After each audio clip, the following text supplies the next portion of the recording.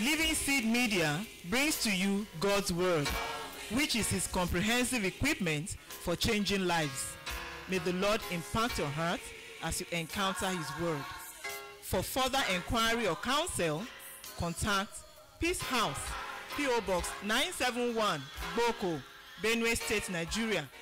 Telephone numbers 0703 0363659, 0703 7681198. Email address lsmedia@livingseed.org, or visit our website at www.livingseed.org.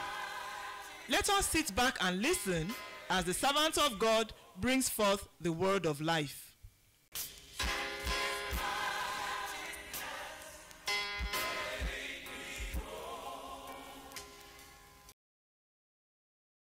The Pacesetters and Pathfinders session are to showcase to us people that have gone ahead of us, that have charted the course, that have done well, that have followed well, and we can follow in their paths. They are examples for us living with us today. And with me in the house today, joining me all the way from Canada, University of Toronto, a student of University of Toronto, a current intern at Vail, is Gladys Oluboale. Can you help us welcome Gladys Oluboale? You're welcome, Gladys. Thank you, sir. Right, welcome. And also from the other end of the world, all the way from Moscow in Russia, is joining me Aqua Fate. Aqua Fate is a student of School Tech Kava. He's a master's student there. He's joining us all the way from Moscow. Fate, you're very much welcome. Thank you, sir. All right, I will hand over immediately to Gladys to introduce our guest for today.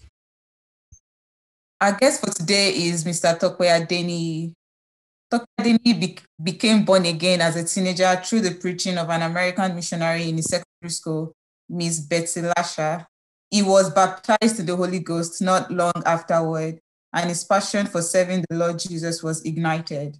He was trained to evangelize children, teenagers, and youths by the Christian Evangelism Ministry and the Teenagers Outreach Ministry.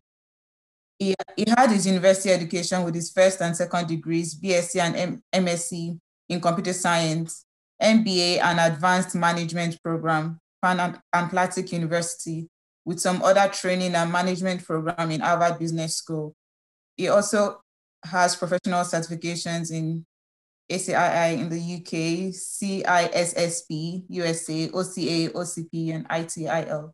Towards the tail end of his university education, Tokwe Adeniyi encountered discipleship, which became a significant help to shape the direction for his life and made his life's purpose clearer. After his service year, Tokwe Adeniyi started with a technology firm, then moved on to manufacturing and conglomerate, financial services, and currently in healthcare, using technology to drive business.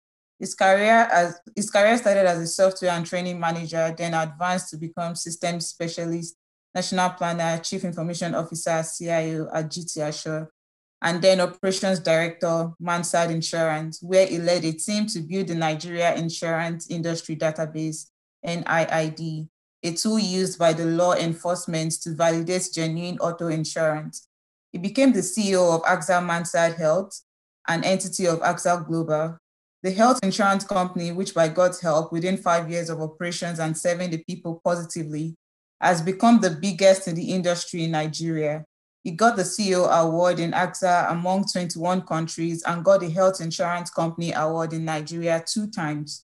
Despite being a high-profile CEO, Tokwe Adeniyi has maintained his passion for God. He travels wildly, ministering to young people, leading an entity of a global company while running a godly home. We are privileged to host him today, and he is joining us from Lagos, Nigeria. You're welcome, sir. Thanks for joining us today. Thank you for the opportunity. Yeah. Thank you. Now I'll hand over to Fateh for the first question. Okay, thank you very much, Gladys. Once again, Uncle, we are glad to have you. Thank you, sir. Our first question is regarding your profile, which we found quite interesting. At the moment, you are CEO of AXA, in Nigeria. AXA is a global entity, a multinational insurance firm present in 54 countries, serving over 105 million clients. And you were awarded as the best among 21 CEO in 21 countries. And we see that your career has been quite fluid. You started with technology and then went into manufacturing and then financial services and then healthcare. And right now you oversee lots of doctors, even though you do not particularly have a background in medicine. So the question is, how did God lead you through these different steps? Did you always envision yourself becoming a CEO? And how have you been able to excel across the board? Thank you very much, Fateh, for this question. Let me start by saying that I owe it to the Lord Jesus for the opportunity to know him and to know him early, and for the opportunity to be tutored and trained. And the greatest thing that happened to me after salvation is the opportunity to be discipled. So God started molding my life, as a teenager, and then from salvation experience into discipleship, we turned things around and began to shape me. I didn't plan to be a CEO.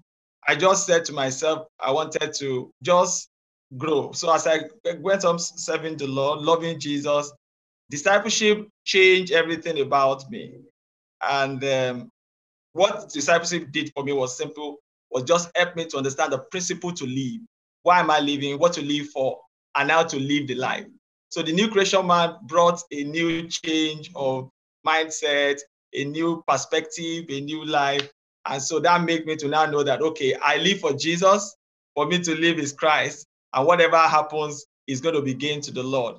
So, and while living for Jesus, the principle I learned was that I must be very dedicated. I must do everything as unto the Lord, and I will carry Jesus everywhere. Just like the previous speakers have said, I think carrying Jesus everywhere was very paramount in our learning in discipleship, that it is no longer me, but Christ that lives in me. Everywhere I go, it's just carrying Christ. It will take control, it will take charge, it will do whatever we need to do. So as I began to now seek him, I actually thought that I would perhaps just, enter into ministry. And then the Lord said, no, I'm going to carry him. It will be a ministry, but it's not going to be on the full-time pulpit services. But I'm going to actually represent him in the marketplace. Discipleship actually helped me to understand that. And as I put to follow those principles, I just realized that God was helping me to grow in my career from one point to the other, one point to the other, one point to the other. So all across my career experience, I was just living to be the best for God. And I saw opportunities coming for me to take advantage of and to serve and to serve. So one thing that I learned through this following is that Colossians chapter 3, that in everything I do is as unto the Lord. So I saw the marketplace as a place to serve God, as unto the Lord. I used to say that when you serve your boss, serve such a way that the boss is going to hold you. Do more than you are paid for, so that the balance can be a big reward for you. So, and that's what I learned through discipleship, that do it as if you are doing it to the Lord, even if you are not paid for it. Actually, that means that to waste your energy, but I didn't know that it's actually to store a greater reward for yourself in the future. And that started playing. Of course, I became a CEO in my 30s, and it's amazing because everybody I met in that company could have been the CEO, but I was a stranger that was just spotted because I needed to just solve problems. And God just helped me through the same principles, selfless life, serving others, and I became a CEO, even in a very, very different industry that I was not very familiar with. So again, the principle of I can do all things through Christ that strengthens me. Hello? Really helps. I wanted to find out. Can you give us some practical experiences that gave you that leverage to rise like that? Give us some practical experiences that made you to stand out. Okay, I think I remember two incidences very quickly. As a subordinate, as I was growing in my career, I was just to trust the Lord for everything. The Lord can guide you. The Holy Spirit is available for you. Jesus will can solve all problems. So one day I remember my boss, my CEO came to my office. Then I was a technology leader, and just came and said, they brought a CDMA phone to my office and said, I have forgotten the password of this phone. Can you please help me? So I rattled through my brain and I remember, okay, all of the vendors, they cannot do it except they actually disbanded the phone and so there's no way to get the password. So I told my boss, my CEO, I said, sorry, sir, once you have forgotten the password, I'm sorry. CDMA phone doesn't have this solution right now. There was no GSM then. So it was very unfortunate and he left. Immediately he left. Something in me just came and just said, why don't you ask me? So it was strange to me. How can the Holy Spirit ask me to ask him for a password? And he said, everywhere, just ask me. So I asked just, okay, let me obey. You know, we have learned so much of obedience. So I said, Lord, please, can you tell me the password here? And I was surprised when the Lord said 1167. And I pressed the button and the CDMA phone opened. I fell down literally on my knees. Wow. I fell down literally on my knees. And you know what that means? I took that phone to the office. I said, boss, this has happened. He said, what happened? I said, I received the code. He said, how did you receive the code? I said, the Holy Spirit told me. He said, the Holy Spirit? I said, yes. So the man began to look at me in a very different way. From that day, I was like a man who could reveal the secret password of a CEO. So from that day, he magnified me before them. The man came to meet me several times, even when I had left the company. So perhaps the young man that the Holy Spirit can reveal whatever is happening in the secret to might be a very good person to consult when there are problems. That gave me a lot of confidence. And then when I became a CEO, some years after, I entered into a very different territory that I was not so familiar with. And that also encouraged me. One of the principles learned in discipleship is to know that whenever you carry the Lord, he makes a way, he gives the wisdom, he shows what to do, and just follow him. So I was going to be the CEO of an health company, and I'm not a doctor. Everybody playing in the industries, they are generally doctors, pharmacists, physiotherapists, and healthcare workers. So I went to the Lord. Lord, what shall I do? Of course, my discipler had told me, pray for me and empower me and encourage me. I just learned. So the Lord said to me, don't worry, go, and I will guide you. So I started going. I got the license. Everybody was looking at this boy that is going to play in the strange place. I continued to do all of that. Then there was nobody to sell. I wasn't making sales. I set up operation, technology, my background. I've done all of those things. There was no sales. So I said, God, how will I sell? People are not able to sell for me. And something happened. And the Lord said to me, but you can sell. I said, how? He said, you have sold the biggest product on earth. He said, the gospel is the biggest, most valuable product on earth. Nobody sells the gospel that cannot sell any other product. And I got inspiration from that. And I said to myself, I can sell. And he asked me to go through my contacts, went through some contacts, said, call them and to give you an appointment. The Lord spoke to me to guide me through the people to go to. And I went door to door, started knocking. And before you know it, in a space of short while, I saw that everybody was turning to the product I was selling. God was giving, and God told me, make sure you have empathy as a core value to sell these services and solutions. So while others were looking for how to cut corners, everybody was looking for how to bribe in order to get business. No, I focus on empathy. I focus on serving the people. I focus on adding value to people's life. I focus on diligence, which are the principles I've learned in discipleship. Selfless service, diligence, passionate to help people's life. And within a space of 3 to 5 years, the history has been written over the industry in Nigeria and, of course, in the AXA Global. I saw God leading, God helping, and the principle I've learned and I'm still learning in discipleship has just made a way for me. Sometimes when I hear the gospel and our Father in the Lord, Bragbile, is preaching on some things, I used to think it's just for pulpit. I began to see direct translation in the marketplace. And I said, wow, oh God, let me just experience this thing more so that the world can be really saved. Amen. Thank you, sir. So we see that you moved from one sector to a very different one to another completely different one. And that's the way the world is right now. We're in a rapidly changing world. Do you think there are core skills that every disciple should have in order to excel across boards? What do you think about gaining skills and being competent as a disciple? All right. So let me talk as I'm still young also. So I think I'm very close to the young people. And so we can share many things in common. And maybe probably not as old like people who spoke yesterday or 2 days ago. So we can speak to ourselves. I think the core thing, I will start from core principle before core skill. What has helped me, and I think what's going to continue to help, because it is timeless principles that will actually continue to drive from generation to generation, is the life that is driving the worker. What has made the world to fail? What has made things not to go well? What has introduced mediocrity continually? What has made things to be more and more difficult is the life inside the worker, is the person inside that is actually making things very difficult. Things will change from generation to generation. Environment will change, technology will change, advancement will change, research will change many things. But when the life is consistently the same, when Christ is ruling a life, it will adapt to any change in technology or advancement or anything. So I think the core life principle of a new creation life, a life that is totally rid of self, evacuated of the Adamic nature, and Christ living in such a life to serve the Lord and to serve humanity become the core life principle. And of course, in modern day, what are the things that we must all also embrace in skill? We must all have good communication skill. We must all have digital skill. And I don't think we have enough time to be able to see how discipleship helped me also to drive myself to have a better communication skill. I know people will laugh, and people who are not Nigerians may not understand.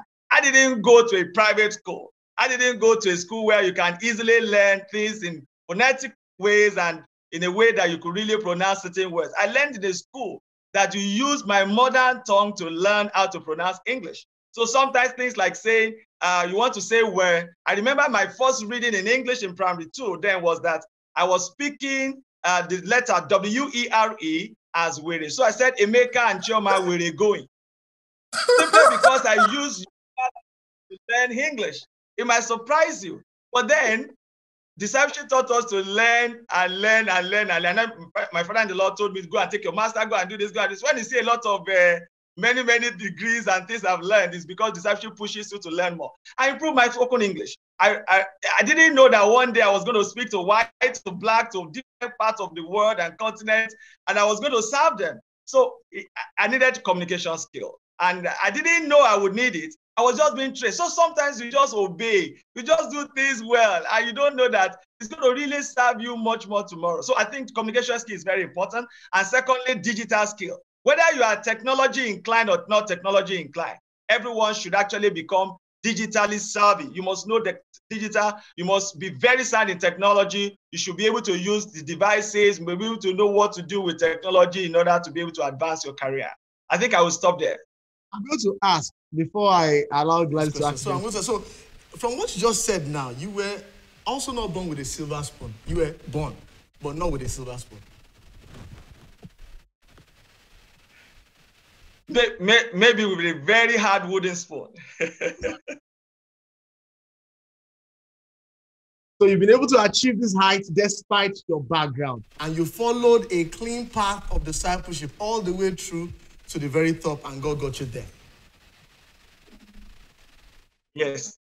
I think I always give glory to the Lord. I think I'm just a blessed person, and the blessing is because God always puts the right people into one's life.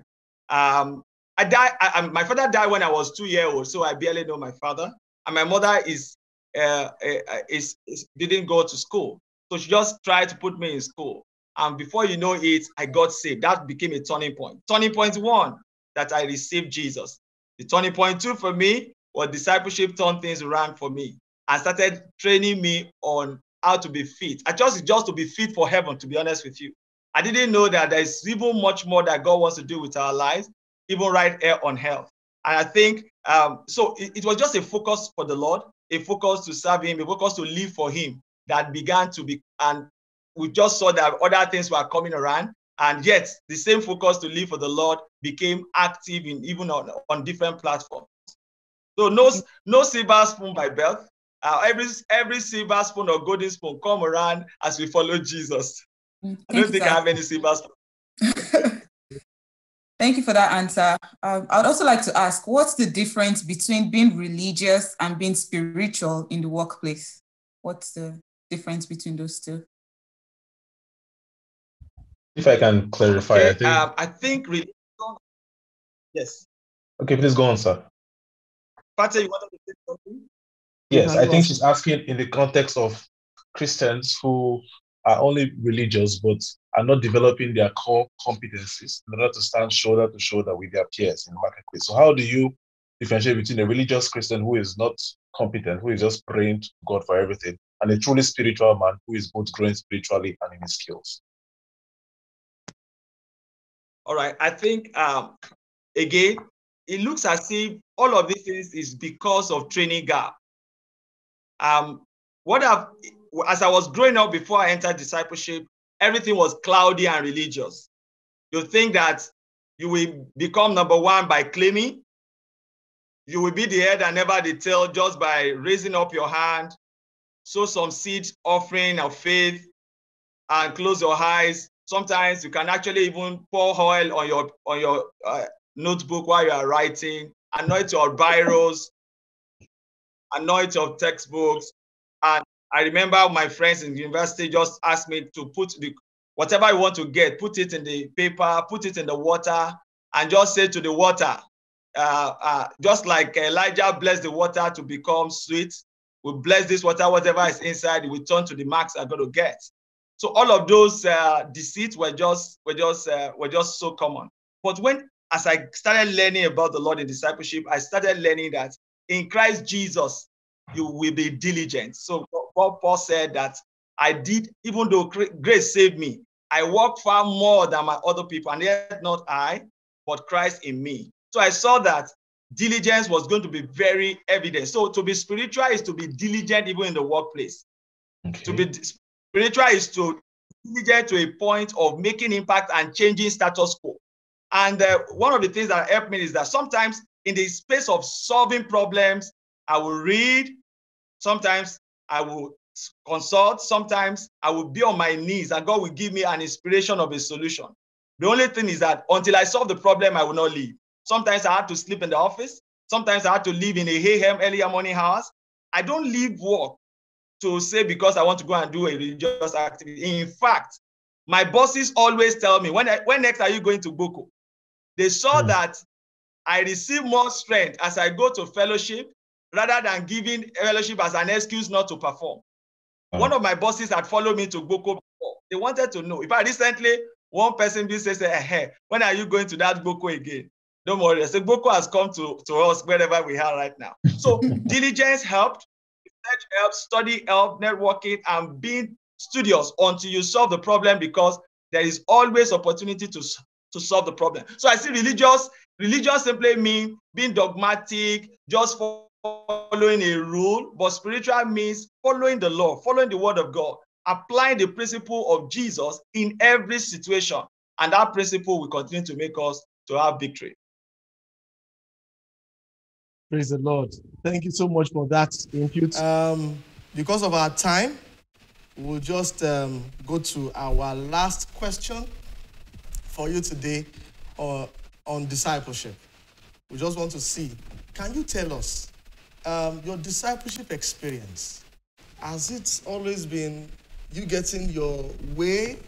Was it always pleasant, giving you the kind of answers you want to hear, just like you're sharing with us? It looks like discipleship is just always sweet like that. Can you tell us? Right. I mean, it could have been so nice if everything looks like, oh, you're always getting these good results, everything looks nice and you're happy. That sometimes that it looks very, very challenging. And that's where obedience, even when you do not know what will happen, is very important. And I think two cases came to mind right now. I will emphasize one and talk a little about the other. I think I remember just about the time I was going to get married, and I had a lot of challenges. And I thought to myself that let my wife relocate from where she lives so that she will be free from all the challenges we are going through. And it was looking like a perfect plan. And then my discipler told me, no way, she will stay there. I will follow and wait until everything will be over. And do you know what? We had to say, why? But when she's even out of that place, she will be free to serve the Lord. In my own opinion, that's when she can be free, so that she can serve the Lord, so that she can even follow me to Boko everywhere. He said no. So I actually began to see that it was painful for me, but I obeyed. Guess what? That moment of waiting and allowing that to happen, shaping both herself and myself, preparing us for our home, that enabled us to learn how to be patient, how to wait on the Lord, how to allow God to guide us until he does his work. And that has given us 80 years of harmony in our home without any issue, because of what we learned through that. It was painful for me that time. I didn't know that I was investing into an harmonious life for the future. The second thing that was also very touching, I remember, there was a time I wanted to move. I wanted to relocate to America. I wanted to travel to the United States. And of course, as a disciple, I said, I knew that God has always spoken to me that, the whole world, I was going to touch for the Lord. So I said, it was time for me to just relocate to the US. That's going to be a global citizen and you can go anywhere in the world. And my discipler said, Of course, my discipler will not quickly just say, no. He'll just say, go and pray more. Once he say, go and pray more, I know what he's saying. When he said, let's pray more. So a wise son will know that, okay, it means that this is not so right. So I was struggling in my spirit. Is it not time? Is it not the Lord? Oh my God, I was struggling in my spirit. But years afterward, I knew that following the Lord, obedience was going to be very beneficial. Recently, he shared how that plan changed. I didn't even know the full details until recently when he was sharing it 2 weeks ago. And he said he just went to the Lord to pray. I said, Lord, since it is not your will for now, stop it. And miraculously, God stopped it. I prayed and fasted, but God stopped it. And it was good that God stopped it. If I had gone to America at that time, I would not be where God wanted me to be, and I would not be doing what God wanted me to do. Today, I've gone around the world by the grace of God. There is no place I could not travel to be able to stand for the Lord. I would have just become a small fish in a big pond, rather than being what God wants me to do, be what God wants me to be, and expressing his interest to the full. So sometimes it's not very, very easy, but we have learned to trust and obey. At the end of the tunnel, there is bigger light and greater joy. Thank you very much, sir. Thank you so much. Just take one question from menti.com. It's a basic question. As we keep talking about discipleship, I see people raising an issue that I felt we need to answer. Can you scroll? There's a particular question. The next one. Yes. Now, how do I get connected to a godly, they said mentor there. I want to be a disciple. Can you just give us a word on that? Thank you. All right. Maybe I'll first pray that by God's grace, you will have a godly disciple who is going to disciple you everywhere. I think first and foremost, mentoring is different from discipleship. Discipleship is to make us like Jesus. Mentoring is just to acquire a skill. Discipleship is holistic, total. Focus is on Christ. Focus is on life. And it's total life of a man. While mentoring is just one aspect of a skill, like a business or a particular competence that you want to acquire. How do I then get a discipler? I think the first thing we have learned also in our Bible studies, there are two ways. First and foremost, pray and ask the Lord to guide you into the life of a disciple you can submit to. And God will always give you and guide you into someone. Or sometimes also, a disciple might actually look at you and see that God is leading you, him to you or her to you, and call you and said, come, let us begin to relate together so that we can learn the Lord together.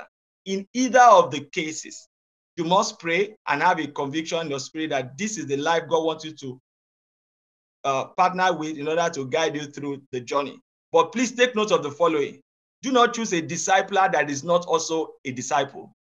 Do not approach somebody who himself or herself is not also under discipleship guidance. Because if he's headless or she's headless, there's no way she can guide you properly.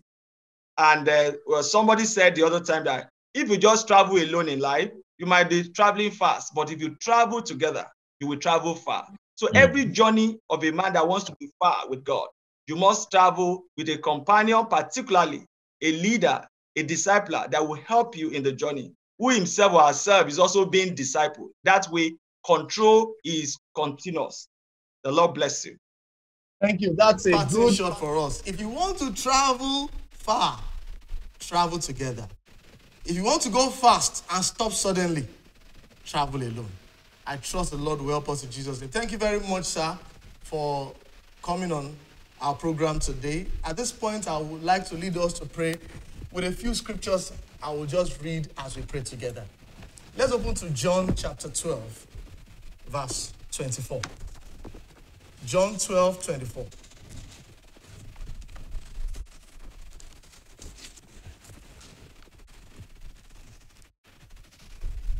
John 12, 24 says, "Verily, verily, I say unto you, except a corn of wheat falls to the ground and dies, it abideth alone.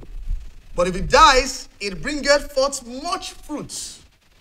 And I would like to say to you at this point, if you look at our last speaker, he made it clear. He came to a point where he actually wanted to let everything go and just serve God. He came to a point where he died to his ambition. He just wanted to serve God. It was in discipleship that it was checked and it was said, go that way. If you look at our previous speakers also, Professor Mokolu, even our Excellency, she made it clear she wasn't interested in politics until God said, I'm sending you there on assignment. It wasn't ambition that brought her into politics. It wasn't wanting to serve self. And so you see, while we are showing you a lot of Pacesetters today, we are not trying to disbalance the fact that you have to come to a point where you let everything go. We are not trying to stoke up your desire for ambition and say, well, I'm seeing many people that serve the Lord in different professions, so that's how it will be for me.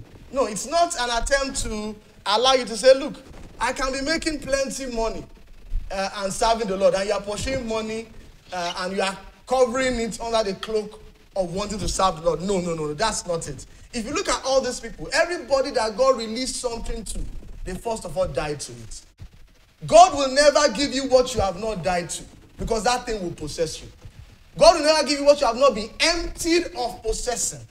When you have not come to a point where you are actually able to let it go, it will not get into your hand.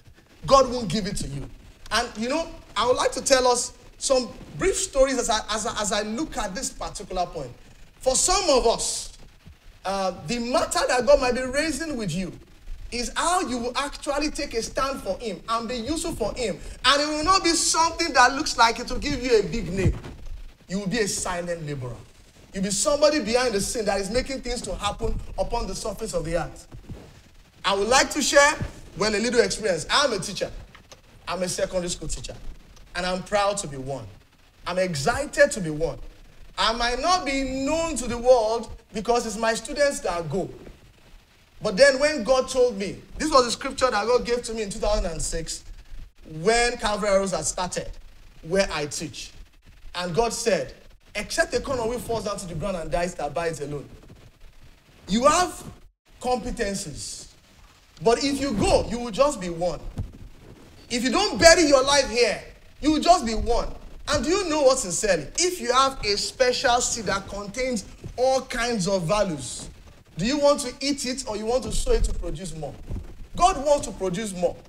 And you know, the truth of the matter is this. The affluence, the money, the wealth may not come to you. Actually, Christianity never survives when we don't have people, especially young people, that are able to count the cost and be ready to be sacrificed for the rest to move on. Dr. Funshaw shared something the other day. His experience opened the doors for others that have been locked. He passed out of that university not doing well. He was a sacrificial lamb. But after him, people were getting first class because he had broken that jinx. He had broken that chain that held people back. He broke that dynasty of darkness. That's our responsibility. That's what should make us happy. And sincerely, you know, part of what God did to me at some point on the journey, I remember it was in Millet, 2005, that God brought me to a point and I was asking a question. I said, all these men, God, that you used, what did you do to them? And he said, I showed them a vision beyond the grave. And if you look at Hebrews 11, you will see it there. He said they were desiring a country which has foundation. whose builder and maker is God. And because of that, when you read Hebrews 11, there are two types of that story. There's an aspect where you see people that received their dead back to life, but there were those that refused deliverance. There were also those that decided that, look, let me be sawn asunder for the sake of the gospel. There were those that said, yes, let me be maimed. Let me burn at the stakes. There were those that did things like William Tyndale. That was a first-class scholar. He had first class in English. Went ahead to study Greek and Latin. He was excellent in his time. When they were looking for a material on English that was better than any they could find anywhere, there was nothing better than what William Tyndale had done. But this man, with all his capacity and all that, decided to pour it like the alabaster box that was broken on Jesus. He decided to sacrifice his life for Paul. He knew that they would go after him. He knew that they would kill him for translating the Bible into English, into what everybody can reach. But that was what he decided to do. For him, again, I see that statement. I'd rather die. If I die, I die. If I perish, I perish. And I would like to share with you, as we are in Calvary Arrows, I'm representing a number of other people that labor together in Calvary Arrows. We have seen a lot of things happen. Of Calvary Arrows was said at the beginning, following this pattern that you said God has shown you, cannot work. How will you get a school that will do well and you are not ready to place adverts, offer big salaries, and get people to come with big remunerations? When you are saying there will be missionaries that will be serving without salary, they will just be serving unto the Lord. Do you think it can work? People said it can't work. And I remember, again, I'm looking at the matter that was raised this morning. The sword of Gideon and the sword of the Lord. The sword of the Lord and the sword of Gideon. Calvary Arrows was a vision that God showed our father, Brother Billy Akoni. But when we came, God showed us again and said, look, this is what to pursue. This is the vision to pursue. It's somebody else's vision, but I've made it your vision. I've made it what will give you satisfaction. I've made it what you will be pleased to run after. And so we went into Calvary Arrows. We pursued Calvary Arrows, and God said, look, these children that are here, that are coming here, they are your children. I am the one giving them to you. Nurse them for me, and I will reward you. And we're glad if that reward was just going to be eternal. We were happy to serve, knowing that God will be pleased with us, laboring over those lives. And today, as I speak to you, I remember God said, look, these children, because they are coming to serve, coming to learn in this bush, because by the time Calvary was starting, everywhere was bush. There wasn't GSM network. There wasn't NEPA. There wasn't electricity. We had to use a small gen. There was just one building that was the first block in the school. But God said, yes, I want to make something out of this. And again, I want to reiterate like we had in the message. You see, when God is at something, when we men have nothing, then God shows himself. So Calvary Arrows started. Calvary Arrows started with us just begging God, may this succeed. With us trembling and in fear, may this succeed. And today, I would like to tell you that sincerely, God has been merciful. Many times when parents say, oh, this is going out fine, people are doing well, I say, no, it's not us. We also are just and watching what God is doing. Is God doing his work?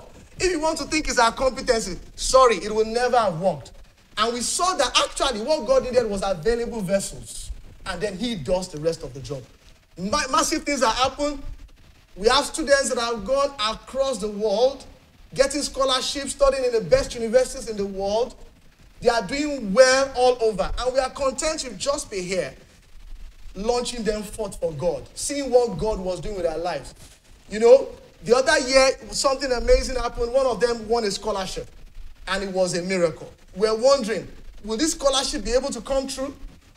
It was a girl. And, we just applied for that scholarship. She applied for it and all that, and we're wondering, will it come out? And by the end, to our amazement, they got back to us, and the scholarship came true. As I was checking again today by the dollar exchange rate, that scholarship is worth over 100 million naira. And this girl is not from a wealthy background, but God took her there. From here, she competed with the rest of Africa. 15 of them were chosen in Africa, 3 from Nigeria, and she was able to make it through. The other year, we were able to go to the US for a competition. And it's amazing how God does miraculous things.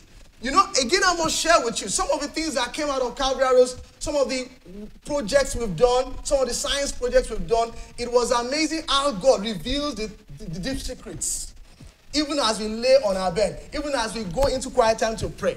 I remember that particular year, we were wondering, how will we go about this competition? We had been invited to the US after some local rounds and all that, and we had been wondering, how will we go through with this competition? It was so wonderful because we just followed God into that competition. It was all God said, do this. We already wrote an abstract that this is what we are doing, and it will work.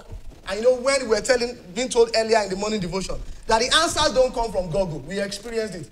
We Googled everywhere, and they told us that, look, this abstract you have written, this project you say you want to achieve, is not possible. It has not been done before. It cannot happen.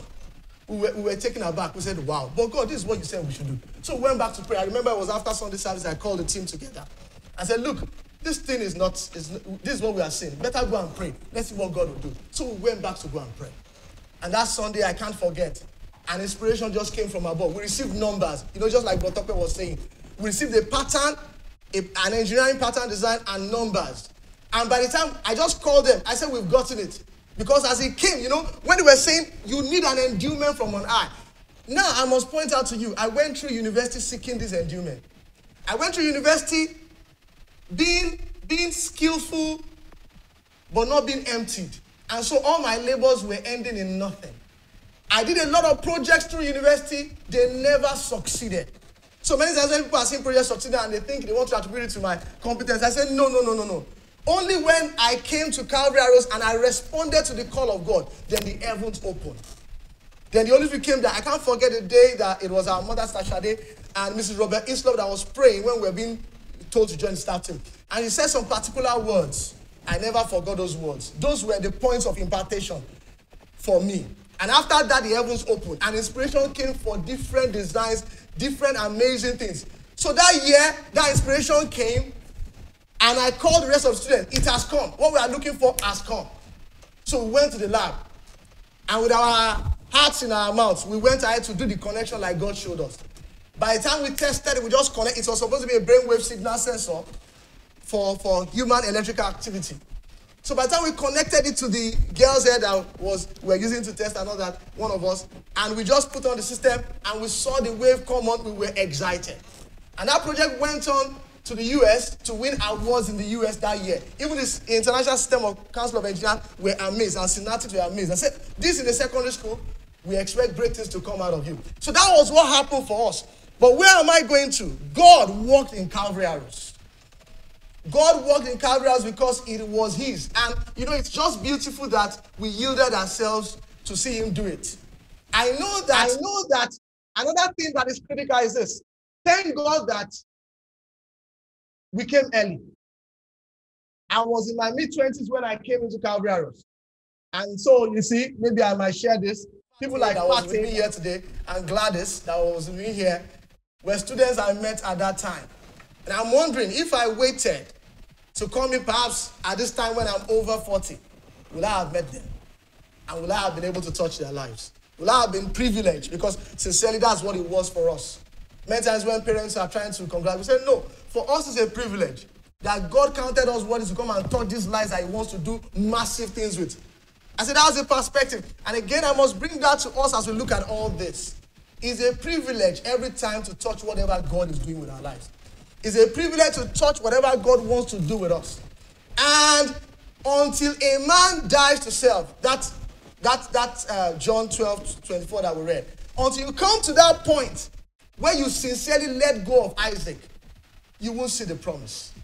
Until you come to that point where you are completely emptied of self, things won't break forth. Today, we are servicing health institutions. The foremost health institution in Nigeria are getting products from us that we're working together with their doctors. It's amazing. And again, it was a matter of go in this your mind. Step in. There are things that we thought was impossible. But as we prayed, God gave us breakthroughs.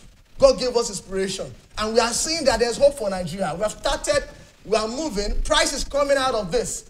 And a lot of things will yet still happen as we trust God in this time. But again, what do we see with all our guests? There was a debt to self. There was a counting the cost. There was a saying, if I perish, I perish. If I die, I die. Until then, there was no release. Until then, the divine hand did not come on their lives. Until then, the Holy Spirit could not cause a release of the supernatural.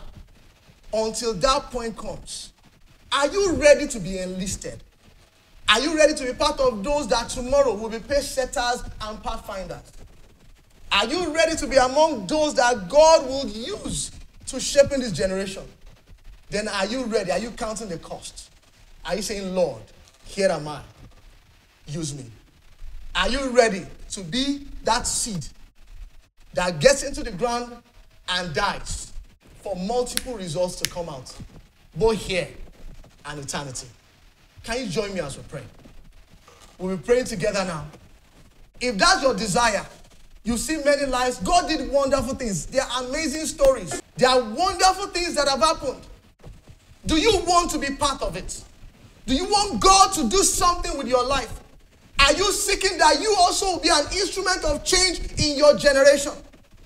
Do you want to be the one that will bring down the Goliaths in your generation, in your nation, in your space? Do you desire to be the one that God will use to break forth things? Then, at this time, are you ready to be enlisted? I will make a call at this moment. Just stand on your feet if you are willing to be the one that God will use. If you are counting the cost and say, Lord, I want to be that seed that will be sown. You are saying, Lord, I want to be that seed that will be buried for you to get the kind of multiple fruits you want. I want to be that seed that you will bury. I am releasing all. I am letting go. Yesterday night it came again and again. You have to let go. Are you saying, Lord, I am letting go and letting go? I am letting go that you take control of my life. I want to join the heroes of faith that said, if I die, I die. If I perish, I perish. I want to see the glory of God in the land of the living. I want to see the glory of God in my generation. If you are saying that, can you stand on your feet as we pray together? As we pray together today, can you stand on your feet? Can you stand on your feet if you are saying, Lord, I want to be your pace setter tomorrow. I want to be the reason why my world will change. I want to be the reason why Satan will be crushed under my feet. Why darkness will be held at bay. Why light will shine and take over the face of the earth.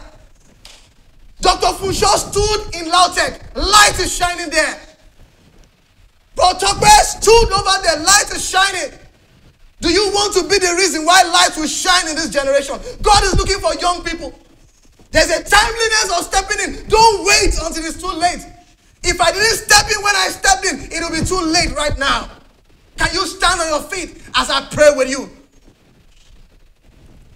Father, you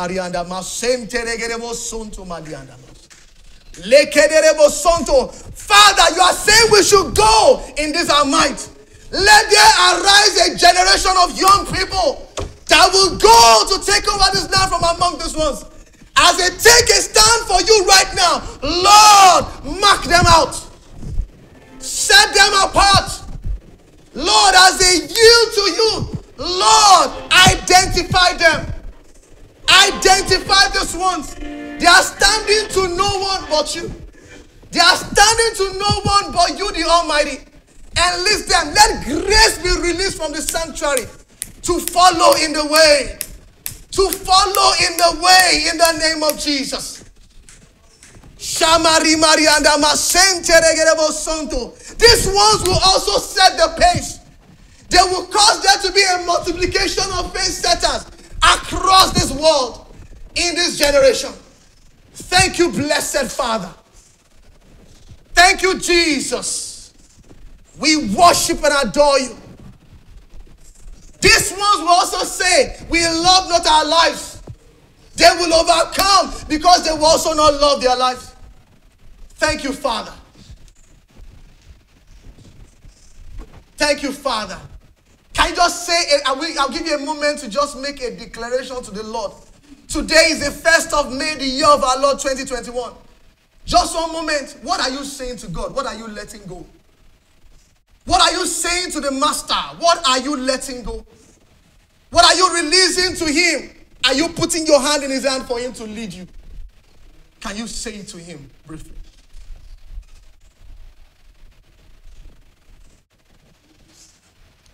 Thank you, Father.